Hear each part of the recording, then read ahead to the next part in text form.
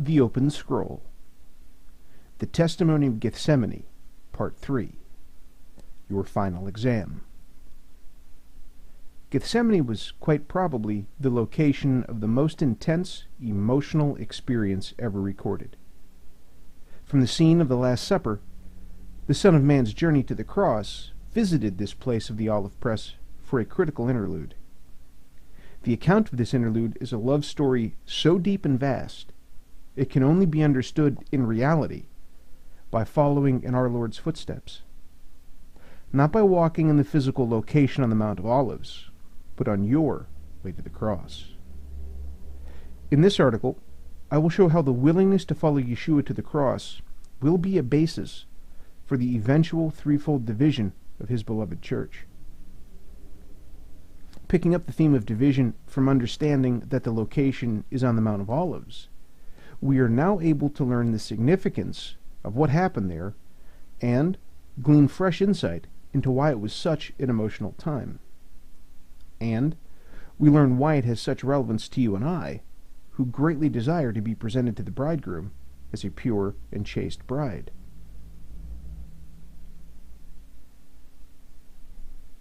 Though the moon was nearly full, arising in the east over Jerusalem as Yeshua and his disciples were supping together in the upper room, the twilight arrival of this Nisan 13 swiftly became a deeply dark time as the heaviness of what was about to happen began to build towards the extreme sorrow of the Gethsemane experience. Then Jesus came with them to a place called Gethsemane and said to his disciples, "Sit here while I go over there and pray." And he took with him Peter and the two sons of Zebedee, and began to be grieved and distressed. Then he said to them, "My soul is deeply grieved, to the point of death. Remain here and keep watch with me." And he went a little beyond them, and fell on his face, and prayed, saying, "My Father, if it is possible, let this cup pass from me. Yet not as I will, but as you will." And he came to the disciples, and found them sleeping, and said to Peter, "So, you men could not keep watch with me for 1 hour? Keep watching and praying that you may not enter into temptation. The spirit is willing, but the flesh is weak." He went away again a second time and prayed, saying, "My Father, if this cannot pass away unless I drink it, your will be done." Again he came and found them sleeping, for their eyes were heavy. And he left them again, and went away and prayed a third time, saying the same thing once more. Then he came to the disciples and said to them, "Are you still sleeping and resting? Behold, the hour is at hand, and the Son of Man is being betrayed into the hands of sinners. Get up, let us be going. Behold, the one who betrays me is at hand." Matthew 26, verses 36 through 46. For those of you seeking more insight, you may find a study of the Greek word used for heavy in verse 43 to be enlightening. I want to point out a technical feature of this passage. It is at the center of an introverted structure. The surrounding context points inward to it from either side, highlighting it as the focal section. Just prior to the Gethsemane account and just after it, the unity-division contrast appears. See John 14, verse 1 through chapter 17, verse 26, and John 18, verses 2 through 9. Bracketing that, the matter of the swords appear in Luke 22, verses 35 through 38, and Luke 22, verses 39 through 53. Bracketing those, the matter of the rooster crowing, denying, and falling away appears in Mark 14, 27 through 31, and Mark 14, verses 50 through 72. Given the emotional intensity of Yeshua and the disciples as they sorrowed, that's not too surprising an observation. But since it's so emphatically brought to our attention, as students of the deeper things, we ought to make appropriate note of it. The stage is set for high drama. There are very important lessons for us to be learned from what took place in the heart of that passage, friends.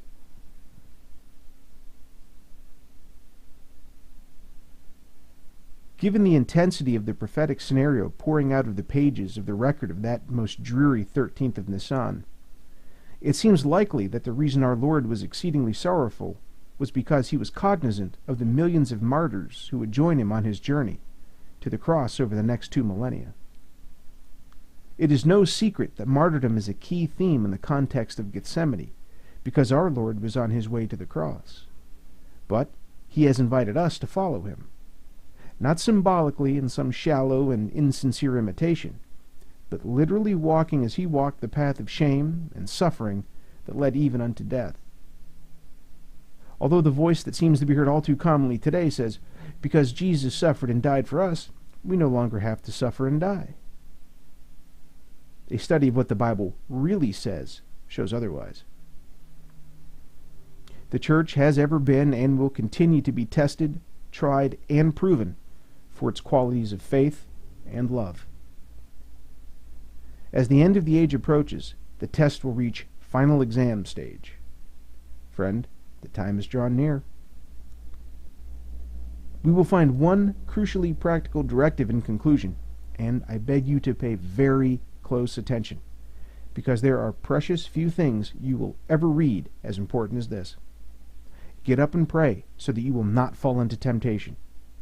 The temptation to save your own life instead of offering it as a willing sacrifice. The word martyr has an interesting etymology. It comes from the Greek word martus. In the Bible, it's Strong's number 3144. Martus, a witness, by analogy, a martyr. Martyr, record, witness. A martyr is a witness. When a person shows a willingness to die for something, that level of commitment, that degree of willingness testifies of their great love, giving honor to what is loved. The practical result of the martyr's ultimate act of love is that their cause or belief is furthered.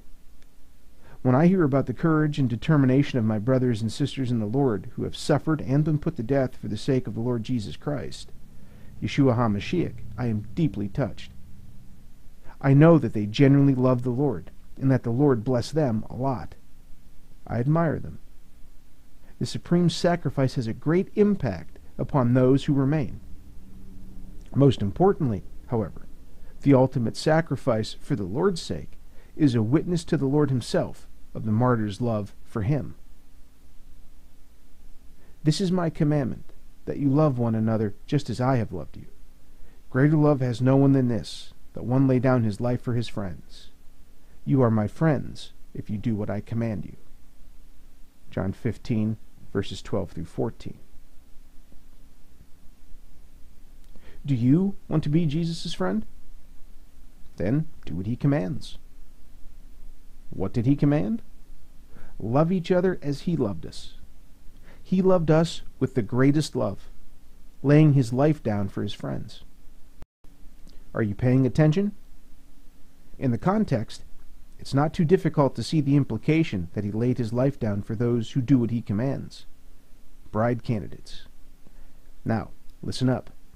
If the Lord is truly your friend, lay down your life for him. This is love that is real, genuine, sincere, and there is no greater. This is a lifestyle and also martyrdom. This passage is within the scope of the Gethsemane context, as I will shortly discuss, teaching us vital truths in preparation for that most intensely emotional accounts lesson. And you will testify also, because you have been with me from the beginning. These things I have spoken to you, so that you may be kept from stumbling. They will make you outcasts from the synagogue, but an hour is coming for everyone who kills you to think that he is offering service to God. These things they will do because they have not known the Father or me. But these things I have spoken to you, so that when their hour comes, you may remember that I told you of them.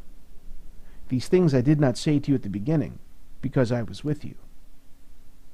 John 15, verses 27 through chapter 16, verse 4. Did you notice that the word kills is used in verse 2? Yes, martyrdom is the issue here. This is the martyreo, the testimony that must be borne. It is related to the question, do you really love the Lord? Although this test has been relevant to this present church since the time of Stephen's stoning in Acts 7, The particulars of the Gethsemane account reveal that there is a more specific application intended for an appointed time, yet future, at this writing. The Lord allows us to be tested, tempted, and tried as an evaluation of our love. The ultimate test is to see if we are willing to suffer and die for His sake. This critical evaluation distinguishes between those in the church on the basis of love. People will be sorted according to whether or not we are willing to suffer for His sake. It quite effectively separates those who are insincere from those who really do love the Lord. If you think I've got a twisted view of love, you may find satisfaction in knowing that you're in the majority. However, the majority you're in company with is not good company, and any satisfaction is merely temporary. The Lord chastises those whom He loves. If you don't yet know the Lord's chastisement, may I suggest that you yourself might be in serious jeopardy? Along with the invitation to come along all the way to the cross, the Lord, who knows the greatest love, offers comfort in the promise of great reward. Blessed is a man who perseveres under trial, for once he has been approved, he will receive the crown of life which the Lord has promised to those who love Him. James 1, verse 12. The ultimate price paid purchases the highest reward. It's comforting, too, to know that James went through it, as well as thousands of others. Their testimony is proof that the Lord comforts His people as they suffer. This is encouraging, but the encouragement necessary for you will come as you yourself endure suffering for His name's sake. Temptation in this matter comes into the picture when it's time to choose whether or not to try to escape from persecution by denying Yeshua. If we fall to that temptation, we will be separated out and suffer further consequences instead of entering into reward. The directive to watch and pray so that we won't fall into temptation isn't just a suggestion or an option you may want to think about. It's a command, a necessity, if you can hear it. Perhaps for some of you, I've already said enough about the matter, but I will continue to lay it out as I see it so you can find further inspiration and motivation to prepare yourself, watching and praying with zeal until the appointed time arrives. There are 3 sets of overlapping triples I will address in this article. The first in sequence of this triad of triples appears as the Lord addresses Simon Peter by naming him 3 times. The next triple begins in that same brief address as the Lord declared that this man would deny Him 3 times before the rooster crowed. Before the account of the denials draws to its conclusion, the third triple occurs as Jesus prays to His Father about the removal of the cup, then returns to the separated threesome of disciples. Each triple is very closely related in meaning to the other 2, revealing truths about the threefold division of the church. Because there's so much information to assimilate in the large scope of the context under study, I've assembled a rough table of events and corresponding scripture references. And you can see in the table, on the left side of the table is the event in question, and on the right side are the columns corresponding to the 4 gospel accounts: Matthew 26, Mark 14, Luke 22, and John. And now let's carry on with the main text. The first triple. Simon, Simon, behold, Satan has demanded permission to sift you like wheat, but I have prayed for you that your faith may not fail. And you, once you have turned again, strengthen your brothers. But he said to him, Lord, with you I am ready to go both to prison and to death. And he said, I say to you, Peter, the rooster will not crow today until you have denied 3 times that you know me. Luke 22, verses 31 through 34. This took place after the Last Supper on the 13th of Nisan, and, while still prior to the crossing of the Kidron over onto the Mount of Olives, it is relevant within the context of what happens at Gethsemane. It is the Lord's pronouncement of a coming test of faith, a test that would separate based upon the endurance of one's faith. When the Lord initially addresses him saying, Simon, Simon, the repetition suggests division, the meaning of the number 2. This is perhaps our first clue in the passage leading up to Gethsemane, that the corporate church, symbolized by the man Simon Peter, will be divided. The Lord then names this man a third time, calling him Peter in verse 34. If you think this observation is insignificant, you're still ignorant of the fact that nothing in the Bible is trivial. Our Lord was not just being colorful in his speech when he addressed his disciple in this fashion at this time. Perfection is exhibited in every detail of our Lord's communication, and most certainly in the matter of numbering, as the man we know as Simon Peter was named a total of 3 times in this one brief address. The meaning of the names used are important as well. The name Simon is the Greek form of Simeon, meaning hearing. Others of the names for this man could have been used, but the Lord selected this particular name to repeat. Therefore, the aspect of hearing, brought to our attention by use of the name Simon, is a determining factor in whether or not faith fails. Did you catch that? The ability to hear, which absolutely includes the doing of what is heard, is the key to faith that will not fail. We need to be able to hear. Simon could certainly hear and understand exactly what the Lord was talking about, as evidenced by his reply, "Lord, with you I am ready to go both to prison and to death." He was Simon, hearing. In verse 34, the name Peter is used in a very rare instance of the Lord addressing this man by this name alone. I believe it is even the sole occurrence of the Greek word of the form Petra. There is a connection between this occurrence and one in Matthew 16, verse 18, where the name used refers to a weak, insubstantial, or easily movable stone, rather than a strong, substantial, and immovable rock. Simon was the name used the first 2 times, and Peter the last, comparing to the character of each of the 3 divisions of the church in order. The first 2 divisions, the bride, and then those who are the subject of Revelation 7, verses 9 through 17, are the Simons, those who will indeed hear and heed the warning about resisting the temptation to resist martyrdom. The final division of the church will consist of those who succumb to the temptation and deny the Lord, being the Peter company, the weak and insubstantial living stones in the temple of God. Now that I've addressed the significance of the naming, let's observe from the focal passage that when the Lord said he had prayed for Simon, he didn't pray for Satan to not sift Simon. He prayed so that Simon's faith would not fail when he would be sifted. So, what is meant by the sifting of wheat? Both this man known as Simon and the grain mentioned are symbols used in Scripture to represent the church. Simply, sifting wheat separates it. The Greek word for sifting is used only once in the Bible, here in Luke 22, verse 31. It is Strong's number 4617, syniadzo, from synion, a sieve, to riddle, sift. According to the American Heritage Dictionary, riddle means to put gravel, for example, through a coarse sieve.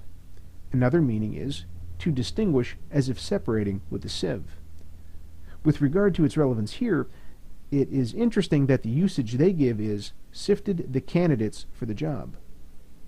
The meaning given for the verb sieve is to sort into different parts. A list of some of the synonyms exhibits how perfectly this meshes with the Mount of Olives theme and reveals God's purpose in allowing Satan to sift Simon.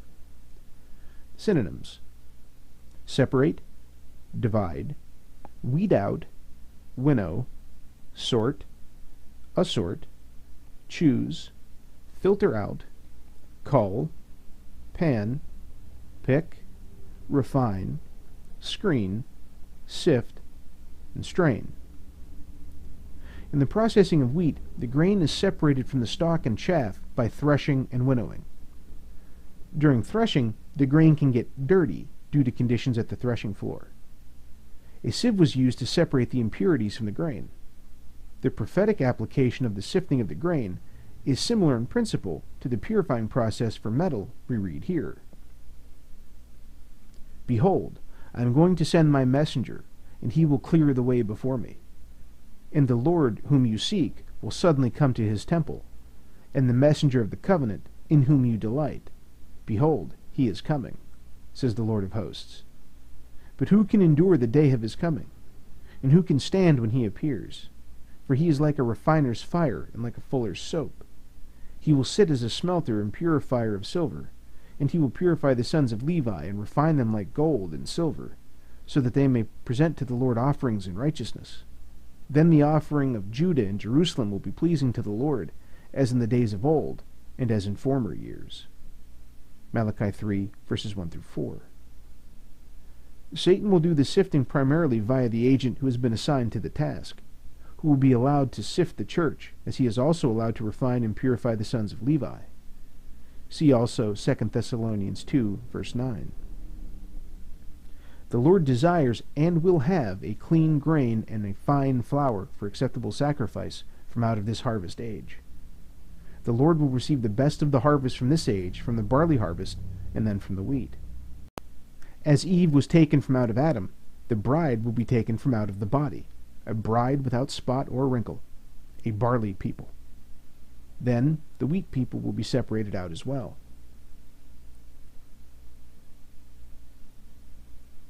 I find it very interesting to note the subject of the passage that appears immediately prior to the passage that has thus far been the subject of this article. Should we not infer that there is some connection between them? You are those who have stood by me in my trials, and just as my Father has granted me a kingdom, I grant you that you may eat and drink at my table in my kingdom, and you will sit on thrones judging the 12 tribes of Israel. Luke 22, verses 28 through 30. I submit to you that the most valuable of the grain that is sifted, passing the trial of faith, qualifies to sit on thrones and rule over a kingdom, and will eat and drink at the Lord's table in his kingdom. What an awesome privilege to be accounted worthy of such an honor, and what a price to be paid. Now, from Luke 22, verse 32, we note that what is being tested in the trial of sifting is Simon's faith. Those in the church with faith that will fail will be separated from those whose faith does not fail. Faith in what? Faith in the Lord's great ability to sustain or to even raise from the dead, and further grant according to every promise. Matthew 10, verse 32, 33, and 39. Faith can and often does fail when confronted with the threat of suffering and death. Yeshua prayed so that Simon's faith would not fail. Was his prayer request denied? Did his faith really fail? Let me ask again. Did Simon's faith fail? In Simon Peter's trial, where he was given 3 opportunities to deny the Lord, and he did, it sure looks like his faith failed. But that just wasn't the end of the story for Simon Peter, was it? There would come forth a people after the pattern of Simon whose faith would not fail. Simon Peter himself would be among them, as a great company of the bride who would be brought forth over the following 2 millennia, willing to lay down their lives for their friend Jesus. There is no greater love than this, and no more unfailing of faith. Pay close attention now. Peter's response to the Lord's revelation lays bare the nature of the trial that sifts. And he said to him, Lord, with you I am ready to go both to prison and to death. Luke 22, verse 33. Although you can find a similar statement made by Simon in other gospel accounts, this account in Luke is unique with regard to what our Lord said that prompted this reply. It is found here in Luke because it belongs here in this precise context.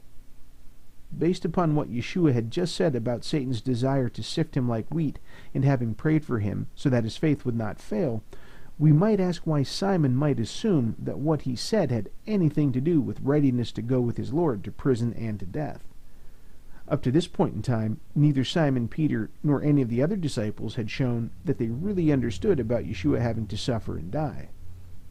The one called hearing must have had insight, hearing ears, in order to be able to understand the relevant truth. You see, the Lord didn't rebuke him and say, "Whoa, where are you coming from with that crazy statement?" Consider an earlier exchange of words between Peter and the Lord Jesus with regard to the same theme, to see his ignorance about Yeshua's fate. From that time Jesus began to show his disciples that he must go to Jerusalem and suffer many things from the elders and chief priests and scribes, and be killed, and be raised up on the third day. Peter took him aside and began to rebuke him, saying, God forbid it, Lord, this shall never happen to you. But he turned and said to Peter, Get behind me, Satan, you are a stumbling block to me, for you are not setting your mind on God's interest, but man's. Then Jesus said to his disciples, If anyone wishes to come after me, he must deny himself and take up his cross and follow me. For whoever wishes to save his life will lose it, but whoever loses his life for my sake will find it. For what will it profit a man if he gains the whole world and forfeits his soul? Or what will a man give in exchange for his soul? For the Son of Man is going to come in the glory of his Father with his angels, and will then repay every man according to his deeds. Matthew 16, verses 21 through 27. While Peter didn't yet have in mind the things of God at the time of the above, the way of martyrdom had surely entered his mind on the way to Gethsemane. Given that Yeshua was now on a rather direct route to the shame, suffering, and death on the cross, this process of sifting to be granted Satan should be recognized as the process of separating people on the basis of whether or not they are ready to go that same route, on the basis of their willingness to be martyred. Are you ready to go both to prison and to death, my friend? This sifting proves who will have the greatest love and faith that will not fail. This will become even more clear as we progress through the study. Let's consider the Lord's plan for some whose faith is tested. But I have prayed for you, that your faith may not fail, and you, when once you have turned again, strengthen your brothers. Luke 22, verse 32. The primary application of this interesting directive appears to be for the wheat saints of Revelation 7, verses 9 through 17. I have no doubt that when these sleeping sheep are left behind when the bridegroom comes for his bride, they will wake up and attend wholeheartedly to the task of strengthening or establishing their brothers. Isn't this the example Peter set, having denied the Lord initially, failing to go to the cross with him, but sometime later rising up to serve with unfailing faith? He strengthened his brothers in the Lord until the time appointed for his arrival at the cross, to which he willingly went. The teaching about this turning back and strengthening Peter's brothers seems to be further developed in John 21. The second triple. Peter denied the Lord 3 times, thus another triple in the account of Gethsemane. And he said, I say to you, Peter, the rooster will not crow today until you've denied 3 times that you know me. Luke 22, verse 34. The Lord turned and looked at Peter, and Peter remembered the word of the Lord, how he had told him, Before a rooster crows today, you will deny me 3 times. Luke 22, verse 61. This triple continues the theme of a test of willingness to be martyred that was previously established in the tripled naming. Consider the various gospel accounts and the context where the prophecy about the denials is made. Here's a verse that immediately precedes and 2 that immediately follow it. But he said to him, Lord, with you I am ready to go both to prison and to death. Luke 22, verse 33. Peter said to him, Even if I have to die with you, I will not deny you. All the disciples said the same thing, too. Matthew 26, verse 35. But Peter kept saying insistently, Even if I have to die with you, I will not deny you. And they were all saying the same thing also. Mark 14, verse 31. Is there any question that the denials came in the face of just such a threat as suffering and death? There are hidden time elements in Luke 22, verse 34 and 61. Did you notice the appearance of the words 3 times? These words notify the watchful student of prophetic context that the time of a resurrection is in view. See resurrection on the 3rd day. Have you ever heard a rooster that sounds a bit like a shofar? Imagine the sound of the trumpet call of God and the shout of the archangel announcing a harvest of men in the earth. Immediately after Peter denied the Lord for the 3rd time, the rooster crowed. Quick, get up, comes to mind. Resurrection morning comes to mind. The sun is up, the bridegroom is here. Consider also how the rooster crowing watch is the third watch of the night, the watch shown by many proofs to be the resurrection watch. See also Passing Through the Iron Gate, Part 1. The phrase rooster crowing, elector phaneo, is found in many scriptures, but all are found in the same context, that of Peter's denials. A very closely related word is found in only one verse. This verse lists each of the 4 night watches as they were known and observed at the time Roman forces occupied Israel. They are given in order. Therefore, be on the alert, for you do not know when the master of the house is coming, whether in the evening, at midnight, or when the rooster crows, or in the morning. Mark 13, verse 35. There is a level where the phrase, when the rooster crows, references the cock-crowing watch, which is the third watch of the night. Note that it is clearly in the context of our Lord's return. My point is that the antitypical fulfillment of what was prophesied in Peter's denials will occur at the close of this age, very near the time of the resurrections.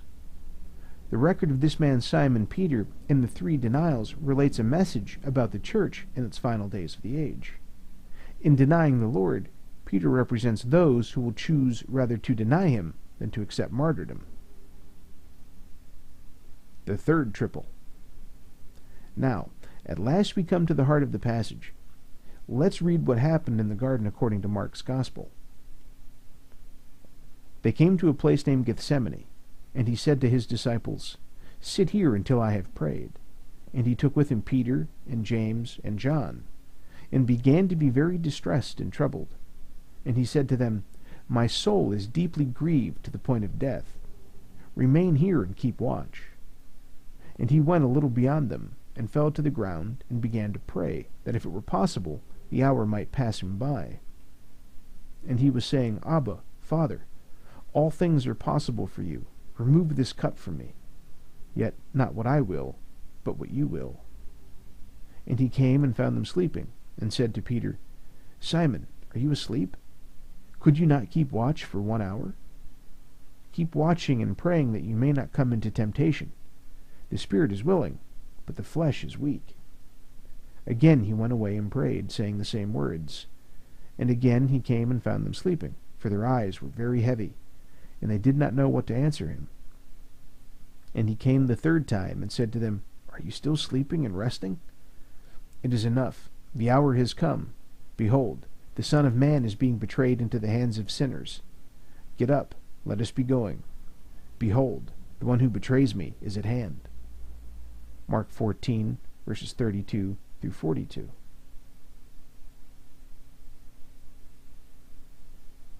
The incredible stress felt by our Lord at this time has been attributed by most students to his concern about his upcoming beating and crucifixion. But I submit to you that he was rather more concerned about those who were with him. It was very important to our Lord that his disciples were where they were supposed to be and doing what they were supposed to be doing at this time. Was it out of concern for his own benefit and well-being that he asked them to watch and pray? Did he once ask them to pray for him in his personal hour of need? No, not once, though we might assume that if they had been paying attention, they should have been praying for him. Yeshua's concern was for their benefit, so that they would not fall into temptation. Our Lord was entreating his Father on his own behalf, but entreating his disciples on their behalf. Beyond being a matter of concern for merely those disciples who were present, his overwhelming sorrow must have expressed his feeling for the multiplied thousands whom he knew would eventually follow in his footsteps. His sorrow is said to have been to the point of death, an expression used in the narrative not to enhance the dramatic impact, but to reveal truth. It speaks to me not only of the level of grief, but also of his foreknowledge of the martyrdom which would befall him and everyone who would take up his cross after him. Now, follow me closely here, because it's important that you understand about this temptation Jesus prayed they would not fall into. Since the disciples were unable to follow Yeshua's directive, they were sleeping and resting instead of watching and praying that they would not fall into temptation. we may reason that they did indeed fall. Had they been able to follow his simple directive, it follows logically that their prayer request would have been granted, and they would not have fallen into temptation. And if they hadn't fallen, it must be assumed that their roles in the scenario would have played out differently.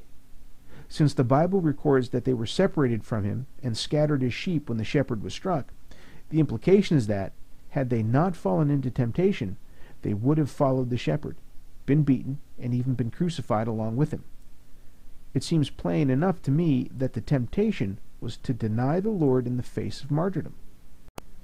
This temptation couldn't merely have been to resist sin in a non-specific or general sense.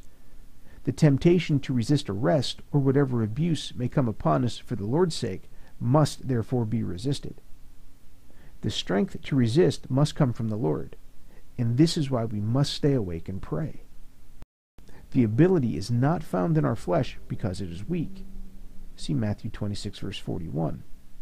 But, and here's the key, the Spirit is willing. And with that willingness is sufficient ability to keep a person from falling into temptation.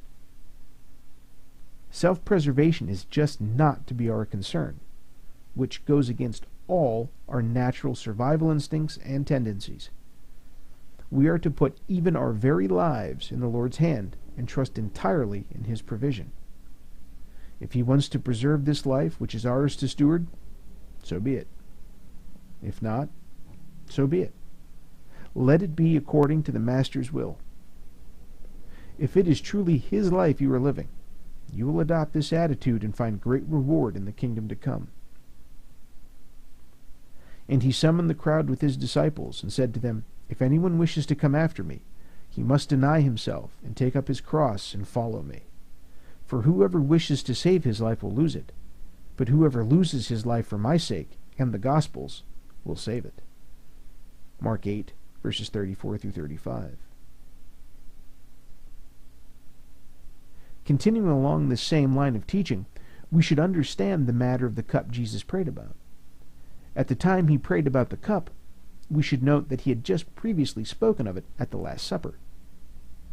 And in the same way he took the cup after they had eaten, saying, This cup which is poured out for you is the new covenant in my blood. But behold, the hand of the one betraying me is with mine on the table. Luke 22, verses 20 through 21. The cup is the new covenant in his blood. The blood represents his life. See Leviticus 17, verse 11. The cup contains and represents his blood, which is poured out. The cup is mentioned in the account of the Last Supper, followed immediately by the mention of the betrayer, exactly like here at Gethsemane. The cup is further associated with Yeshua's death. In the same way, he took the cup also after supper, saying, This cup is the new covenant in my blood. Do this as often as you drink it, in remembrance of me. For as often as you eat this bread and drink the cup, you proclaim the Lord's death until he comes. 1 Corinthians 11, verses 25 and 26. So, the cup is Yeshua's cup, but others will also drink from it. This means that the lives of others would also be poured out as a willing sacrifice. Martyrs. He was speaking to the sons of Zebedee in the following verse. But Jesus answered, You do not know what you are asking.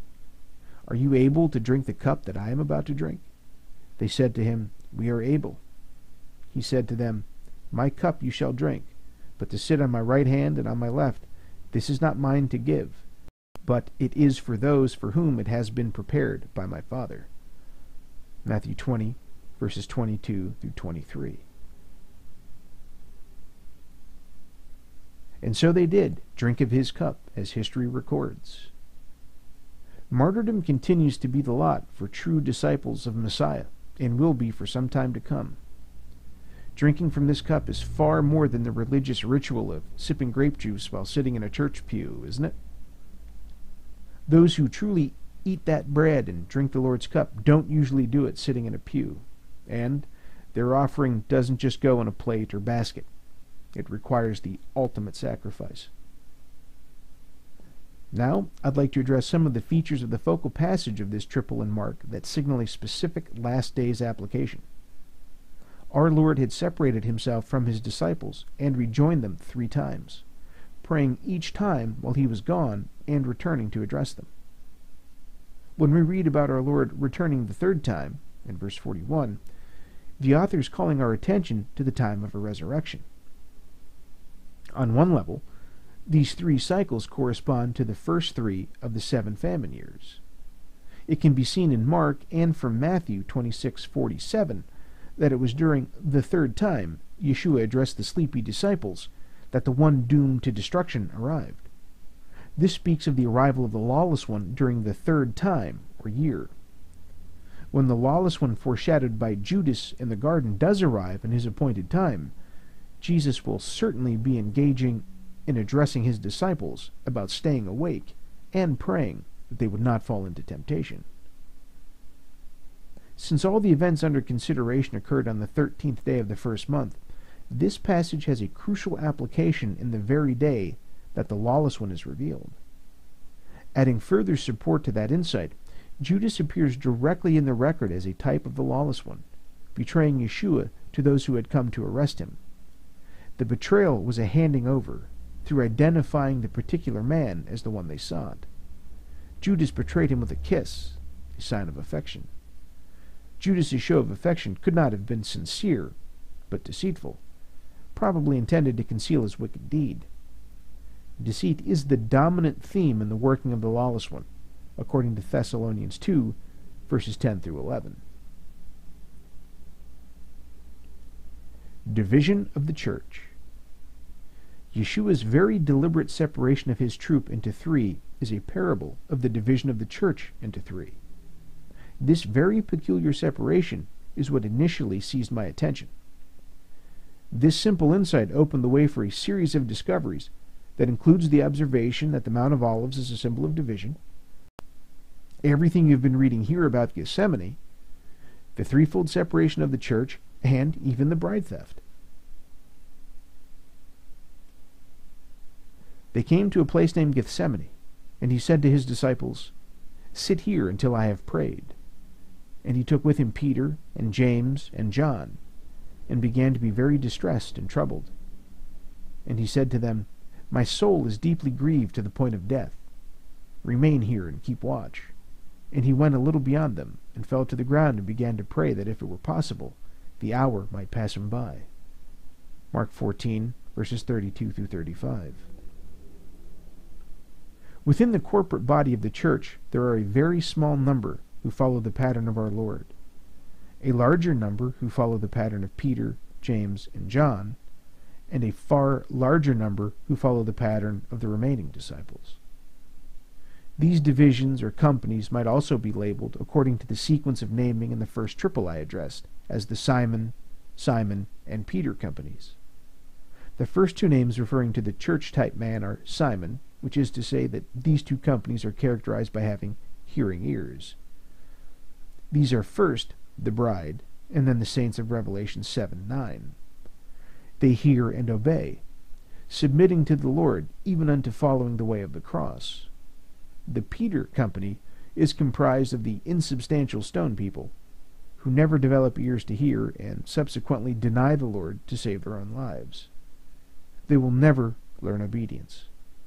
They are, in tabernacle terminology, the outer court Christians, furthest from the throne. The bride is the most holy place company, and the Revelation 7:9 saints the holy place company. The Simon bride are the barley crop, who will be harvested at Pesach. The second Simon company are the wheat, who will be harvested at the following Shavuot. And the Peter company will be the grapes and other crops harvested at a much later Sukkot.